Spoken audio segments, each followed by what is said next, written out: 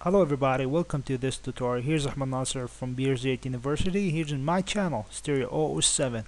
We're gonna begin talking about banker algorithm. I guess this tutorial gonna be 2 or 3 parts, but I try to make it as easy as possible. So let's begin. First thing we have deadlock avoidance. We using banker algorithm to avoid the deadlock. So we have this process require this resource and this other process require this resource. So we have this cycle. So we need to avoid this. So that's why we're gonna develop a banker algorithm.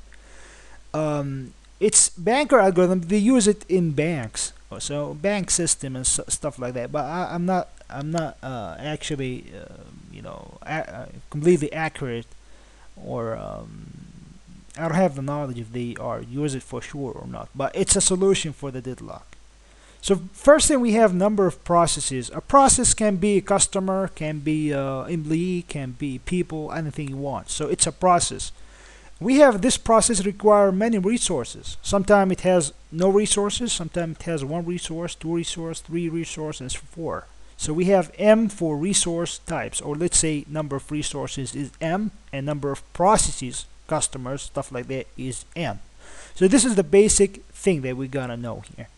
We have available, and we have max, and we have allocation, and we have other fourth one, which is the need. Need is just the subtraction of max minus allocation, and we have available, which is just a vector. Can be a one-dimensional array, which is a number of let's say the request for the resources.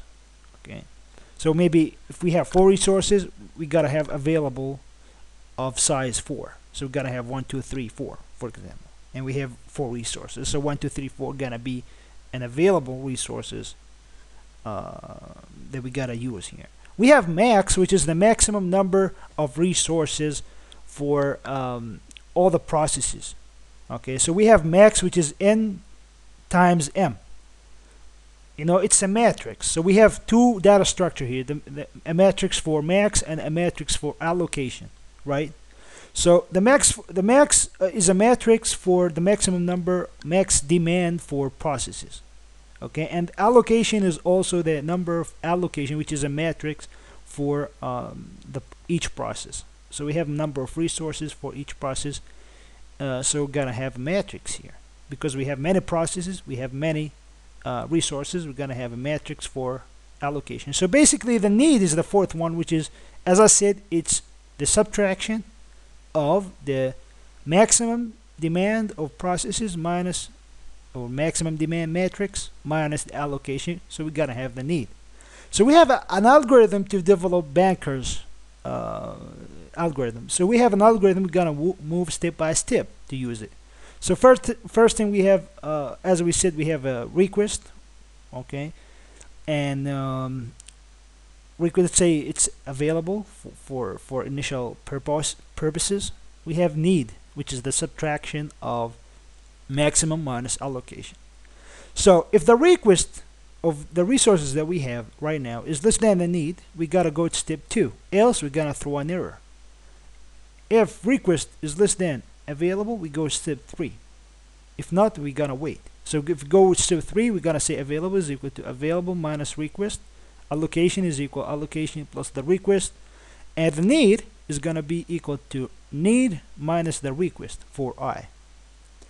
So we gotta check if the new state is safe.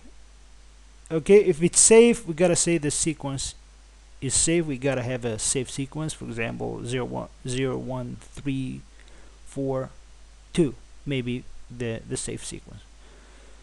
The safety algorithm, after we got the available, we got the max, the need algorithm, the need matrix, which is the subtraction of the max minus allocation. We're gonna have a need. We just want to work with safety algorithm. So initially we say work is equal to available, and initially finish is equal to false. So we're gonna find an item that finish of y is equal to false and need is less than the work. If no such an item, we go to step 4. If we have an item, we have to go to step 3. If we go to step 4, we're gonna say finish is equal to true for all the item. We gotta have a system in a safe state. we gotta, if that condition is not satisfied, we're gonna say work is equal to work plus allocation, and we're gonna set the finish to be equal to true. And we just keep repeating this step. Go step number 2 and check again, and always do this step until we got a safe sequence. So this is the safety algorithm. This is the banker algorithm. But forget about all what we had talked about. Let's talk for real right now. We have resources A, B, C. We have 3 resources. We have 5 processes. All the time we were given these 2. The resources, the processes. Okay. We have allocation and we have max. Okay. So first thing, you need to calculate the number of available. So the number of available, you're gonna calculate them by using the following. We just say, okay, we have 3 resources, A, B, C. We just go A and add 2 plus 3 plus 2. We gotta have 7. So we have A here is 10. So we just subtract 10 minus 7. We gotta have 3.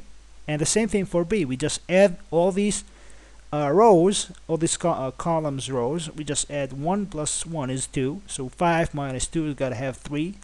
Now for C, we gotta say, okay, we have 7 resources. We're gonna subtract them from C. We gotta have 2, 1, 2. 7 minus 5 is gonna have 2. So the first thing we calculate the available.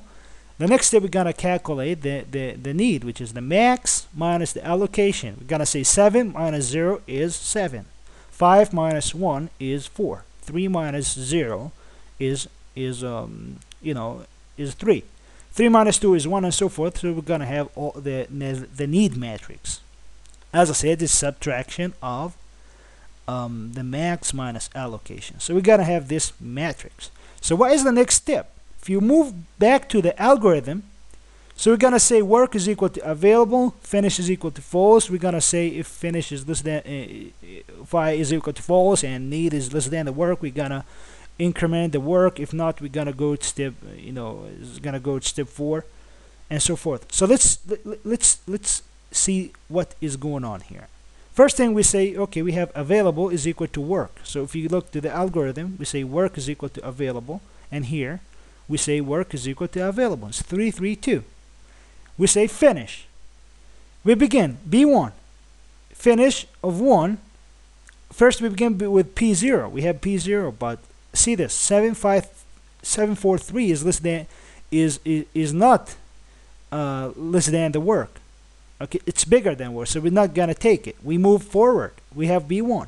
1, 2, 2 is less than 3, 3, 2. So we're gonna take this. So we say B1 is equal finish 1 is equal to true, and we're gonna set the work is equal to work plus allocation. So we got the allocation is for what? Allocation is for P1. So we're gonna say, okay, B1 is true, and the work for P1 is gonna be the allocation plus the work. So the work that we have here is 5, 3, 2. So what is the allocation? We move back to the allocation. We say 2, 0, 0. So 5, 3, 3, 2 plus 2, 0, 0. We gotta have 5, 3, 2. You see? So that's why we got add. We just have now we have 5, 3, 2. So we keep going. We go to the B2. We say B2 is 6, 0, 0. 6, 0, 0 is not less than 5, 3, 2. We're not gonna take it. So we move for B3. P3 is 0, 1, 1. We say 0, 1, 1 is less than 5, 3, 2. Okay, we take it. So we say 5, 3, 2 plus the allocation of P3. We move back to the allocation. P3 is 2, 1, 1. So we just add 5, 3, 2 plus 2, 1, 1. So we got have 7, 4, 3. So now we got have 7, 4, 3. So we keep going until we finish with a safe sequence. So if we keep repeating this process, we're gonna have finally P4. We move back, we move back to B0 and finish it. P2, B0. All the finish is equal to true. So we're gonna say after that we have a safe sequence. So if we have P1, B3, P4, B0, B2 is a safe sequence. So what about after this? We got a request for P1 to be 102. So we have the customer number 1 or the process number 1. We have a request for 102. So what we can do right now? So the first thing we need to subtract. the new request from the available. So we gotta say the new request is equal to, or the new available is equal to available, okay, minus the request. So this is where the algorithm say we just subtract this. Available is equal to available minus the request. This is the first thing. Available is equal to available minus the request. Okay, so we take it. So we have 332 here. It's the work minus the request. We got to have 3 minus 1 is 2, and 3 minus 0 is 3, and 2 minus 2 is 0. So we got to have this new available. What about the allocation and need? What about the allocation? The allocation is equal to allocation plus the request. So we just gonna add the new request, which is P1, to the allocation. So the allocation that we have is 200. When we add to it 102, we gotta have 302. So that's why we gotta have this allocation. Okay, and the new need that we gotta have is equal to need minus the request. The new need that we're gonna have right now is equal to need minus the request. So we gotta subtract from the need. We have the need. If you look to the need, which is 122, if we subtract 102 from the need, we gotta have 0, 2, 0. So this is the new need that we gotta have.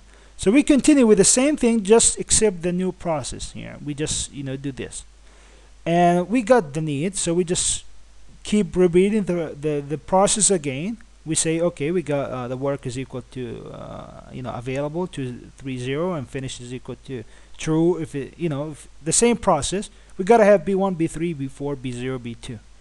So maybe you gotta have many safe sequences. It's not just one. But this is the algorithm.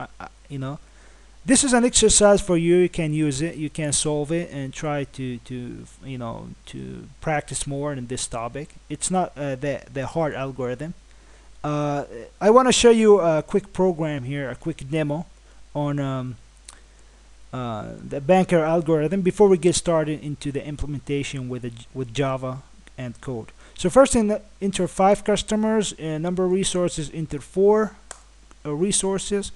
Let's import these data. We have a file. We imported the allocation and the maximum demand. And let's enter a request 2100, and let's check. So we calculate the need here.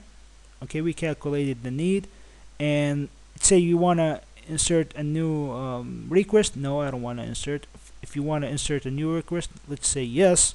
I want to insert for request 0. Let's say 0000. So we gotta have system is in safe state because we didn't change anything. So it was in a safe state, and it's still in the safe state. So we say request can be granted. This is an example of implementation for banker algorithms using Java. So in the next example, we're gonna know how to build this user interface and how to implement the algorithm using Java. So I hope you like it, guys. Don't forget to subscribe, put likes, comments, and you're more than welcome. And thank you again, and see you in another tutorial in part 2. Thank you.